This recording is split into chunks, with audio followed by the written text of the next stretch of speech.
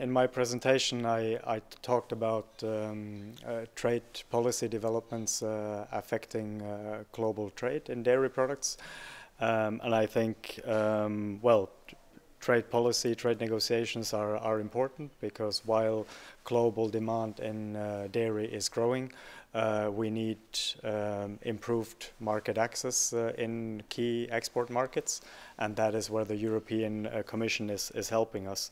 At the same time, today we see a lot of trade shocks in the form of what is often referred to the trade wars and Brexit. So those are very important developments for the sector as well.